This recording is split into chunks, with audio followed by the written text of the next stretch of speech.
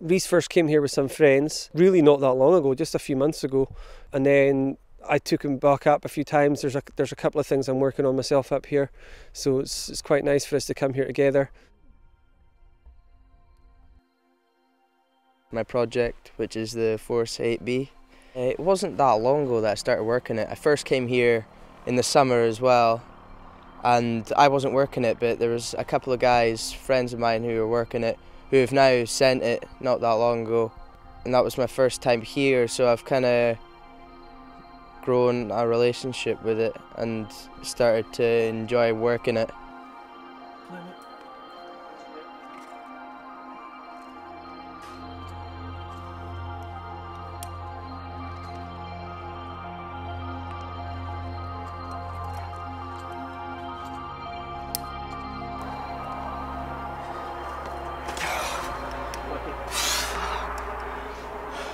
You alright? Yeah, I didn't feel solid that time. On my second session, I think it was, I pulled off a hold after the crux when I thought I was going to send. So since then I've kind of found it hard trying to get my beta together, and the last two sessions before today I just had a nightmare.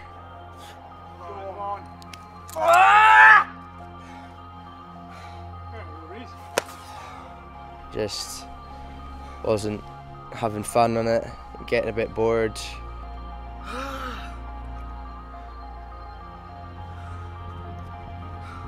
For a while I was kind of really struggling with the bit in the middle.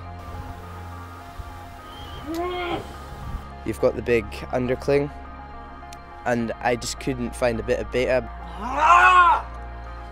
Man who got the first ascent, Andy Wilby, he gave me some beta on how he sent it on his first go. Very impressive, Rhys, that you can actually hang there and like stuff up in the foot sequence and still be there. I know. I hadn't been off that ages ago. So from this session I started using it.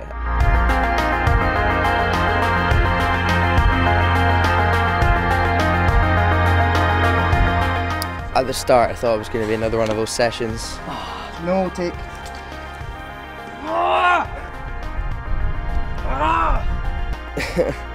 Beginning to get annoyed, but kind of sat to myself, and Dad gave me a bit of a row for being kind of moody.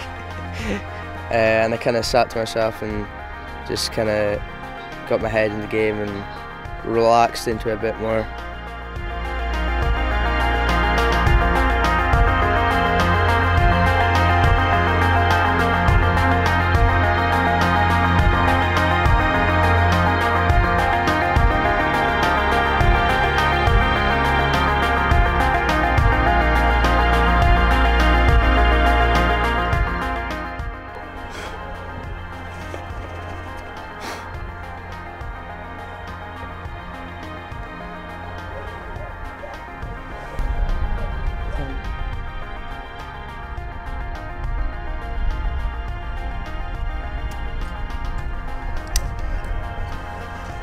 I can barely remember any of it because I just tried to clear my head as much as I could.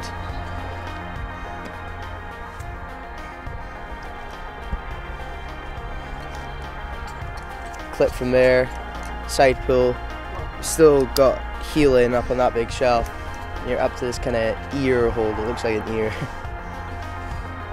All the holds are relatively good from bottom to top, just really difficult, kind of powerful moves. I just got to the undercling as usual. I was like, let's see how far I can get from here.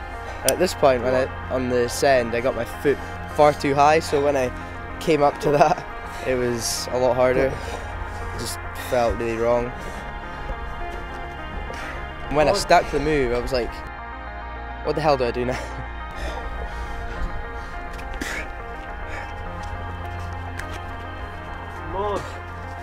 I just kind of went for it and just tried to do what I could remember.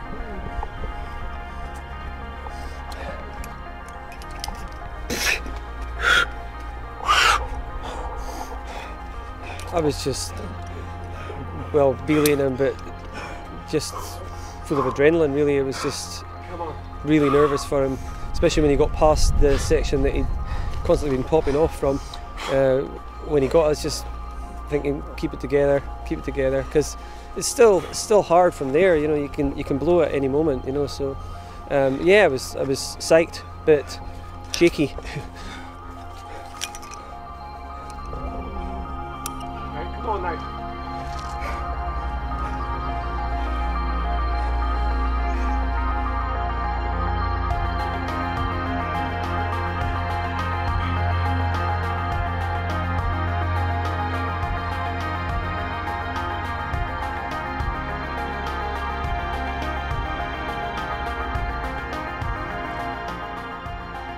My hardest route climb before this, which was only in the summer, maybe July, was 7B+.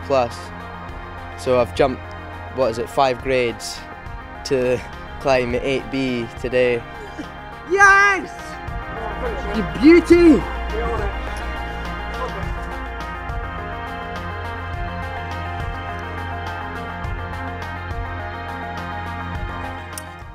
Yes! Yes! Oh! This is the 5th ascent of the Force 8B, which was first climbed by Andy Wilby, who bolted it. Secondly, Callum Cunningham. The 3rd ascent was Dave McLeod, very recently, and the 4th ascent was Murdo Jameson. What's really good is Rhys has got the 5th ascent and he's only 14, so it's a special moment for him. He's really chuffed. I got it wrong at the crux. I was actually really nervous for him, to be honest, because I knew he was going to do it. It's just I didn't really think he'd do it today.